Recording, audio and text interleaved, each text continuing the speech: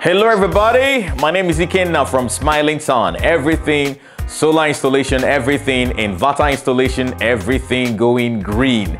Hope you guys are super cool today.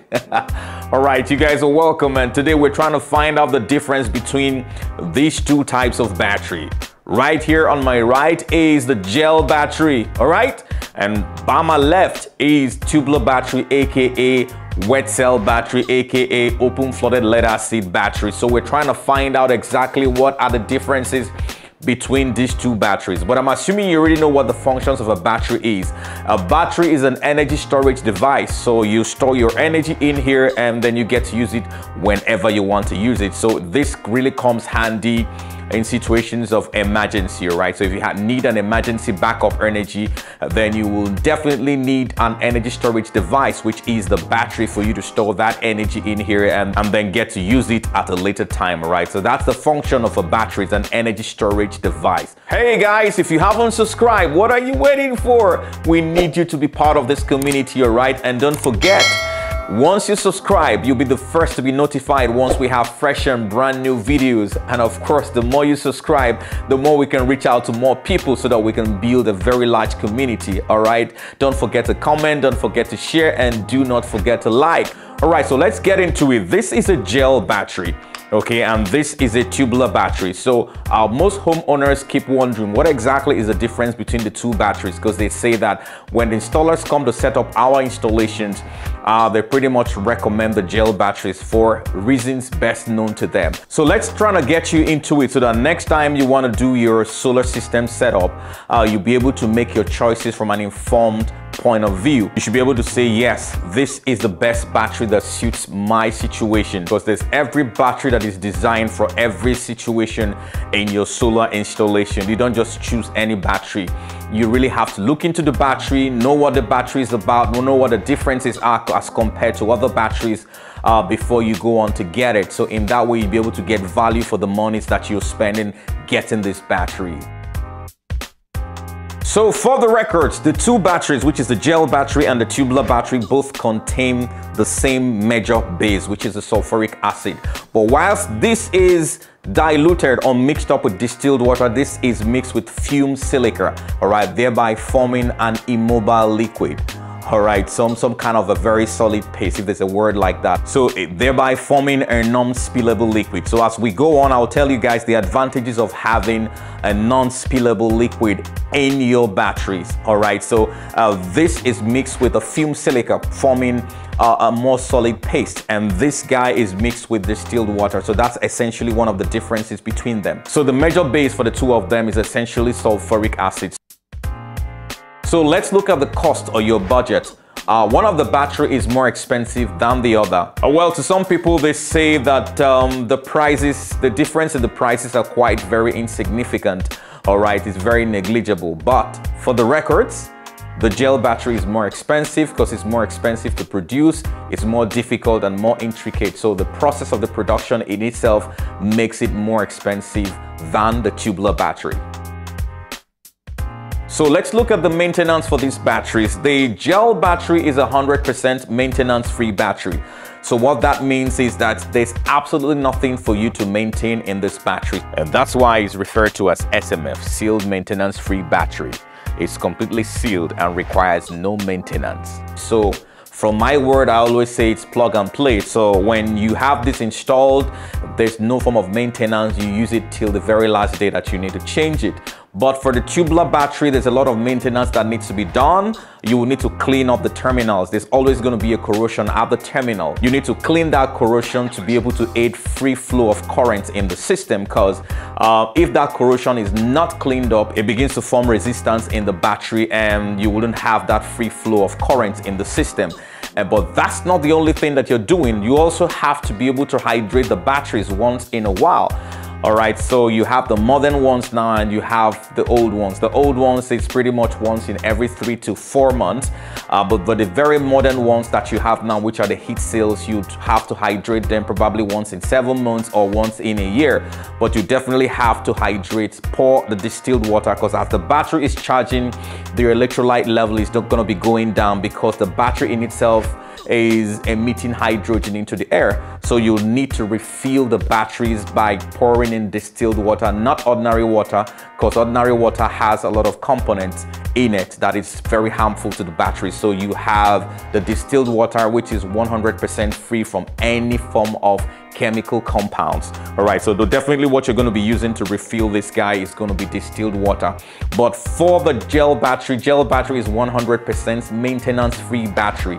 Okay, so if you don't have that energy, or if you don't have that ability to be able to maintain the batteries, I suggest you go for a gel battery because it doesn't require any form of maintenance whatsoever.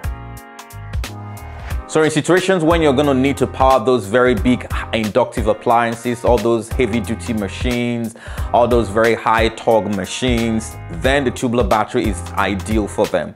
All right, so when you're dealing with all those machines that needs a very huge amount of current or voltage to start up, requiring most times it comes as a surge, then the tubular battery does a very good job in trying to, ensuring that it gives it exactly the volume of energy and current that it needs to be able to take off. But for the gel battery might not be able to do a good job as regards having all of those big machines loaded up on it. So if you expose this to very high machines, very high torque machines, over time it's going to kill the lifespan of the gel battery, as the gel battery is not built for all those heavy appliances, heavy duty machines and all of that, especially those kind of machines and appliances that you have in those industries and all of that. So in those kind of situations, the tubular battery is ideal, to be able to handle those high demand in energy. All right, but the gel battery isn't, and the lifespan might be cut short. All right, so let's look at the lifespan. The tubular battery would most definitely outlive the gel battery. So the average tubular battery should be able to give you at least 3,000 cycles. All right, but the gel battery will not be able to give you that. So in some cases, you'll be having like 1,500, 1,600 cycles to 1,800 cycles on the gel battery. And the reason is simple.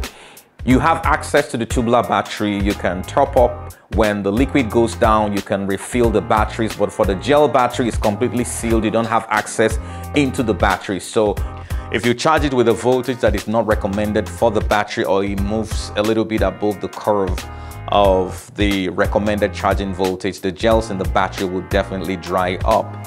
All right, so it's not good for very frequent cycling. It's not what I would recommend for frequent cycling. So over time, that would expose the plates, and of course, the batteries will go bad. So the tubular battery has a longer lifespan than the gel battery. So the gel battery is non-spillable, but the tubular battery is spillable. So what that means is that if you had to tilt this battery, tilt it like halfway, the liquid on the inside of the battery is going to spill. But for the gel battery, the liquid on the inside is not going to spill because the liquids are immobile. It's a strong paste.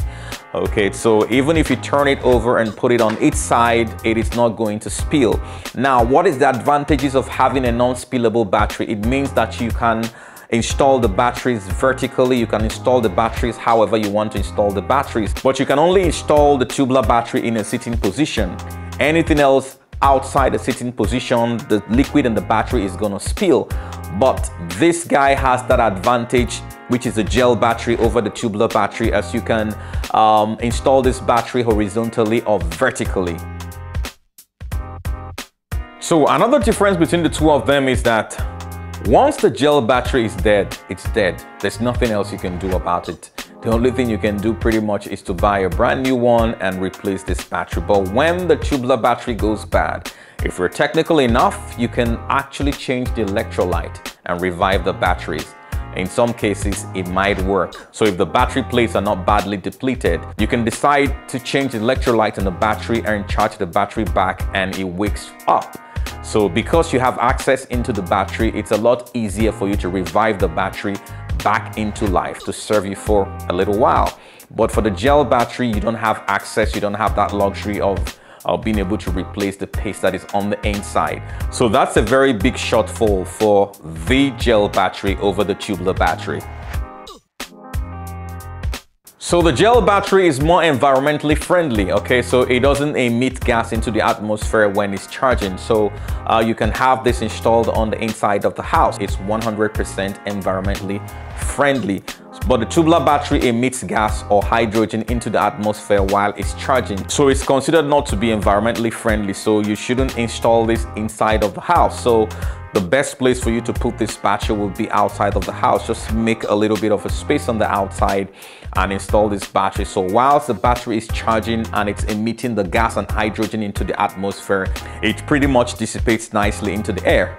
All right, but this you don't have to worry about anything as there's no gas coming out, so you can put it inside the house. It's safe and it's environmentally friendly. So another downside too for the gel battery is the fact that when the batteries has been on standby mode for a very long time, you could have the batteries begin to sulfate. It could happen to the gel battery, it could also happen to the tubular battery. But if for some reason you're not around and you're on vacation, you left your house for a very long time and you come back and your batteries have been on standby mode, the tubular battery could start sulfating, but you can bring it back to life with equalization. But unfortunately, the gel battery does not go through equalization charging. The gel battery goes through only 3 cycles of charging, which is bulk charging, absorption charging, and then reverting to floating charging. That's all we have for you today, guys. Thank you so very much for being part of this. If you haven't subscribed, come on, we've given you every reason why you should. So if you want to be informed about what's going on in and around the world of solar technology, all the trends, every single happenings, then this is a place you should be. Don't forget, the moment you subscribe, you'll be the first to be notified once we have fresh and brand new videos.